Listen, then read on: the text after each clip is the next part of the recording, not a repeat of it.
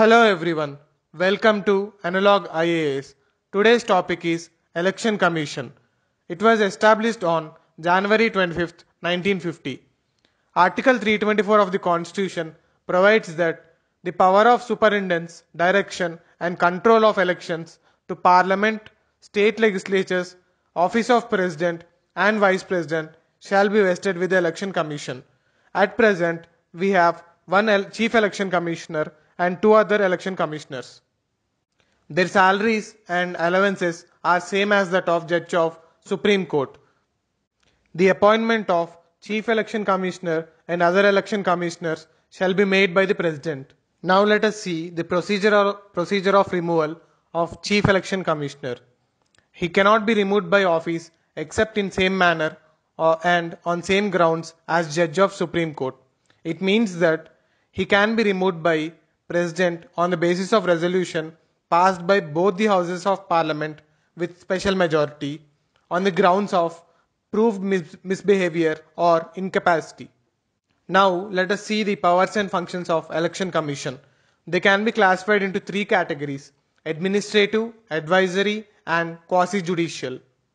Some of the advisory functions are: they can advise President on matters relating to disqualification of MPs and regarding MLAs to governor.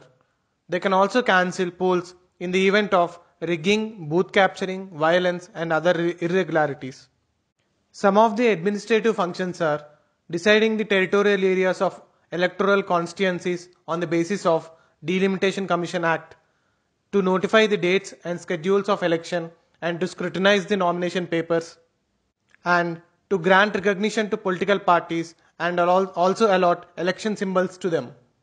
Coming to the quasi-judicial functions, it issues the model code of conduct for political parties and also candidates. It also publishes the allowed limits of campaign expenditure per candidate of the political parties. Now let us see a previous year question based on this.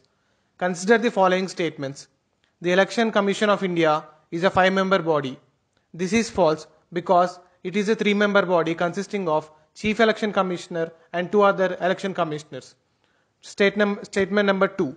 Union Ministry of Home Affairs decides the election schedule for the conduct of both general elections and by-elections.